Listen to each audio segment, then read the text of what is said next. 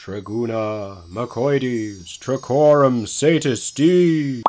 Oh my god, hey! Welcome back to my stagey YouTube channel. If you're seeing my face for the first time, my name is Mickey Joe and I am obsessed with all things theatre. And I am very excited because today I'm going to talk to you all about the new stage adaptation of the musical Bedknobs and Broomsticks. I got to see this a few weeks ago. It's very recently started a national tour, brand new stage adaptation of the 1969 musical. Very exciting. I went to go and see it on its second tour stop in Canterbury, and I'm going to tell you what I thought. So just as a disclaimer, I am a big fan of this film. I watched it in childhood. We had it recorded from the Disney Channel onto VHS. I don't think I remembered how much I loved this film until they were halfway through the show, and specifically they sang the song The Age of Not Believing, and from that point onwards I could have cried the entire time, and I did, and I will talk more about that in just a moment.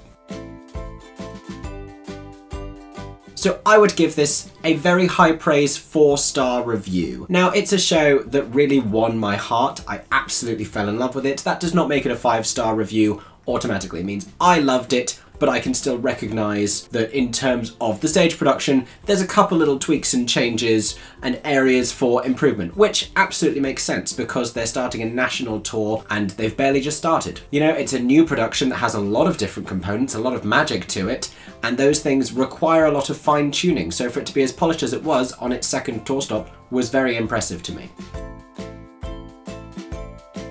Now, I haven't seen the film in quite some time, but I am going to talk you through some of the changes that I noticed. And needless to say, there's going to be a fair few spoilers in this section, but nothing too spoiler heavy. If you don't want spoilers, skip ahead to the next title where I'll be talking about more spoiler-free things. So in this version of the show, the children are not only evacuees from London, but they are also orphaned during the Blitz. I don't remember this being a feature of the film, I could be completely mistaken. After they're taken in by Eglantine Price, Angela Lansbury's character from the film, she is more descriptive about why she wants to use the particular spell she wants to use in order to help the war effort. It's really more vague in the film, and it's this slightly strange moment where she's like, if I can levitate things, I can fight the Nazis. They go into more detail about that in the show. Generally, they lean a lot more into the darker side of the fact that it's set during World War II, and these were children who were orphaned. Charlie's character especially, the oldest of the 3 children, who is now a little bit older than he was in the film. He is 13 rather than, I think he was 11 in the film, and he's also played by an adult actor, very convincingly, but you can still tell there's an age difference. He definitely grapples with a lot of anxieties and discernibly PTSD from his experience at the beginning of the show. Otherwise, it's generally remarkably similar. All of the songs from the film have made it into the show, including some cut songs from the film have actually been put back in for the show, and the way that the score has been expanded, it very much sounds at home with the other songs. It's all very convincing. It's a very full and complete score that sounds as if it has been written in one musical style. The new songs really work alongside the old ones. The magical island that they visit has a slightly different name, just for comedic effect. Her cat that she has in the film does not exist in the stage show. R.I.P. the cat. What's his name? Was his name Constance Creepers? Constant Cravings? Is that a Katie Lang song? I don't know what that is. She had a cat, she doesn't anymore. Let's leave it there. When they go to the magical island with all of the animals, they don't play a football match, but they do still meet a lot of talking animals, and it's very cleverly done how they do that. There is one really big change in the film that I am not going to tell you about because it is the whole ending, but the last 10 minutes of the show are very unexpected. And I will say that. And I feel like there's no way you could possibly guess what they actually end up doing with it, so you're welcome to go see for yourselves and have your minds blown. So Diane Pilkington is just phenomenal as Eglantine Price. From the minute her casting was announced, I thought, yes, that's brilliant. She has that charm, she has the vocals where she has the soprano range and the belting, and she does belt in this show, let me tell you. It is a good score if they can get Diane Pilkington to do a legit belt. You know, she has that fairy tale, maternal, slightly aloof, magical Glinda quality, but at the same time, she has the wry sense of humour that we saw in Young Frankenstein. Such a versatile actress who brings so much magic to this show. When she sings The Age of Not Believing, it's just such a beautiful moment. Charles Brunton is also really endearing as Emilius Brown. He gives a great performance, very committed in terms of his physicality, very funny, amazing vocals. Really enjoyed him in that role. Connor O'Hara plays Charlie, the oldest of the 3 children, and he is really fantastic in this. He's great at playing younger. Essentially what he does is he is an adult performer cast younger so that he can sort of chaperone the actual child actors playing his siblings around the stage. The 3 of them play off each other really well, the child actors that we had at this performance. He really grounds the show in a lot of ways and is very much the heart of it, and he deserves a huge amount of acclaim for this performance. It's a really confident performance, very Charlie Stemp in Half a Sixpence, that kind of exceptional debut performance that is really exciting to see. And the other one I want to shout out is Rob Madge, who does great things in the ensemble in the first act, but then gets an exceptional moment at the start of the second act puppeteering a fish that is just hysterical. There's quite a lot of animal content in this show. You know, there's the animals that they meet that you see in the film. People get turned into rabbits quite a little bit, hence the merchandise I am currently wearing. And the way that they bring all of those animals to life on stage is so cleverly done, like Warhorse level puppetry, but even more expressive, even more animated. I think it's the best animal puppetry I've ever seen in any stage production. Specifically Norton the fish, I have fallen completely in love with. I would die for this fish. I'm not even exaggerating. This fish is one of my favourite things in the world. The Portobello Road sequence is very, very strong, and I say that really disliking this song from the film. I feel like that's a moment I'd always skip. The whole scene, really. I'm like, yeah, they're going to a street market, it's slightly sinister, Bruce Forsyth is there randomly. But it's a very dynamic sequence in the show, the way that they've rearranged the music, the way they've made it this compelling ensemble number. It's much warmer, it's much more welcoming, it's funnier, it's not as sinister. I really welcome the change to this song, especially how dynamic they've made the music. Very compelling scene. The whole start of the second act sequence as well, very strong, the way that they do the beautiful briny sea, iconic song, but also sort of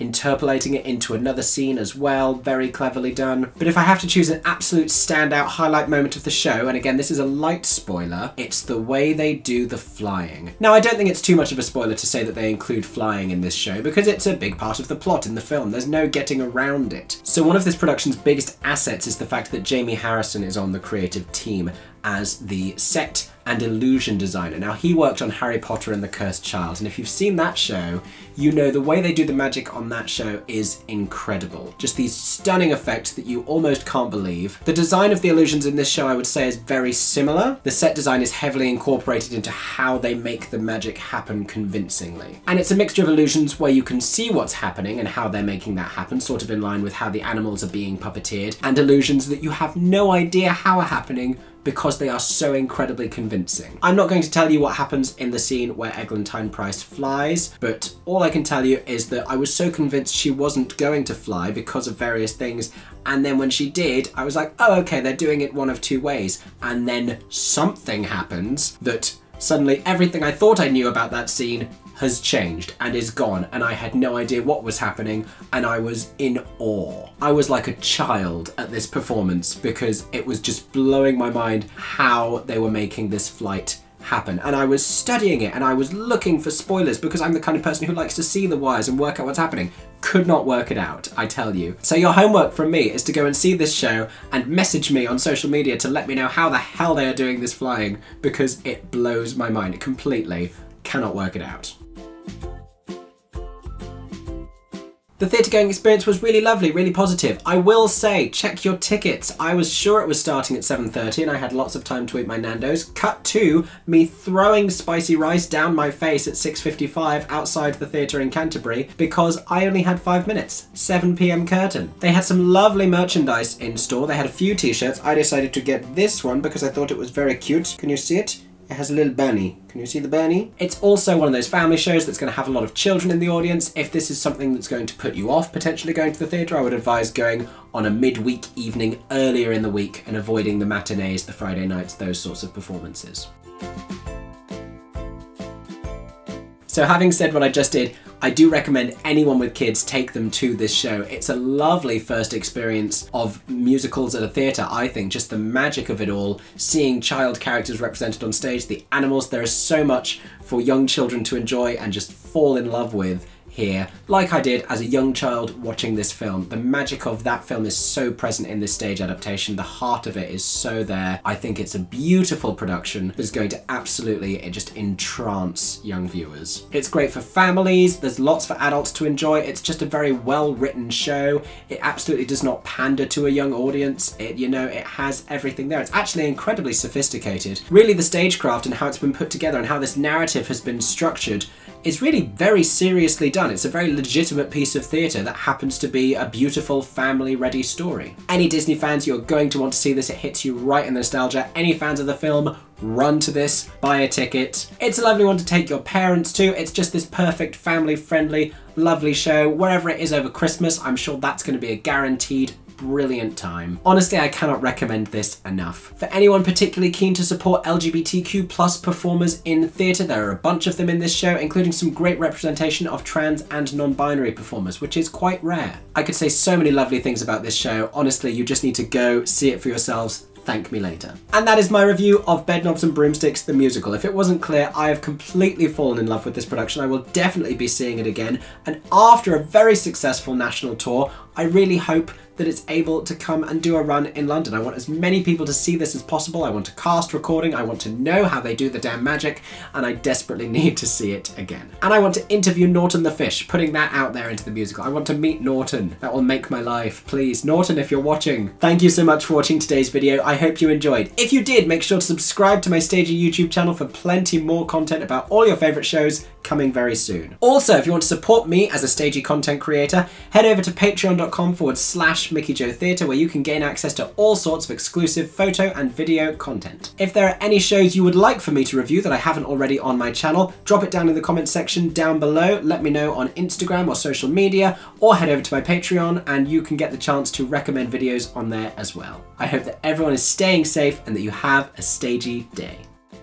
For 10 more seconds, I'm Mickey Joe Theatre. Oh my god, hey, thanks for watching, have a stagey day. Subscribe!